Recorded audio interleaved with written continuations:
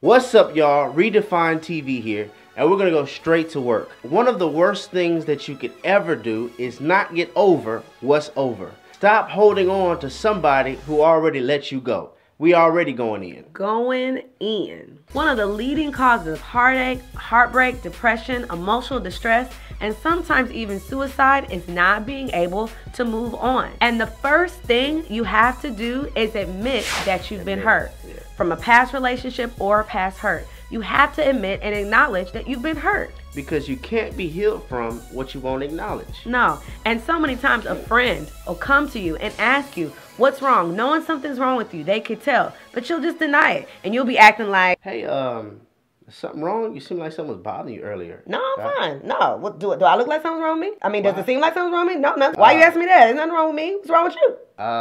Just making sure. I'm good. I mean, I'm straight. I mean, are you good? I'll talk to you later. Okay. Talking about what's wrong with me, I'm good. Shoot. Now you know something's wrong. You know you hurting. You was just crying 20 minutes ago about that past situation.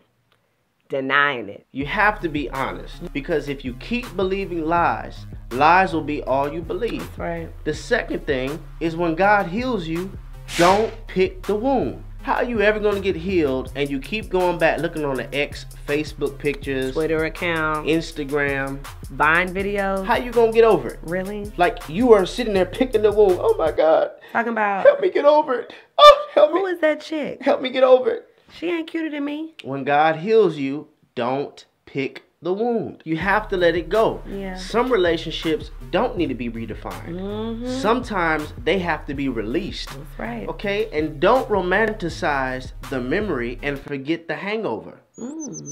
Tweet that. Let me say that one more time. Don't romanticize the memory and forget the hangover.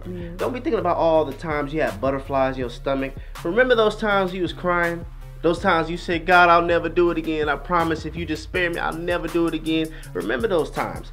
There's a reason this chapter is closed. It's because God is orchestrating your life for better. And remember, some endings are really beginnings. And it may be hurtful. It may be heartbreaking right now. You may be going through. But understand that that relationship or situation was not conducive for your heart. I can remember when I was single and I was dating this guy and I broke it off. And I was crying. It was really painful. And I remember talking to on the phone to my mom. I was just hurting.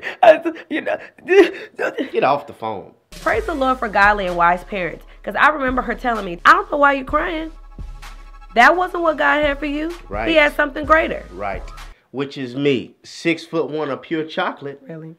And I hope whoever she was talking about, that you watching this. Really? What? I wish you would stunt. And lastly, don't rebound. Oh. I hate rebound relationships because actually you're just using somebody. Very unhealthy. One of the most foolish things I ever heard people say is once they get out of a breakup, they start talking about, don't worry about me. I could find me somebody else. Why are you worried about finding somebody else? I mean, you just got out of an emotional roller coaster relationship and the first thing on your tongue is, I could find somebody else. And if you're a woman, you don't need to be trying to find nobody. You're supposed to be found. Don't get it twisted. And I also hear people say stuff like, oh, there's plenty of fish in the sea. Oh, I'm going to find somebody else. There's sharks in the sea too. And those sharks, they can... Jaws. Yeah. Really? What? Really? You put Jaws, the Jaws theme? The Jaws music. Like I was saying, there's plenty of fish in the sea, but there's also sharks in the sea.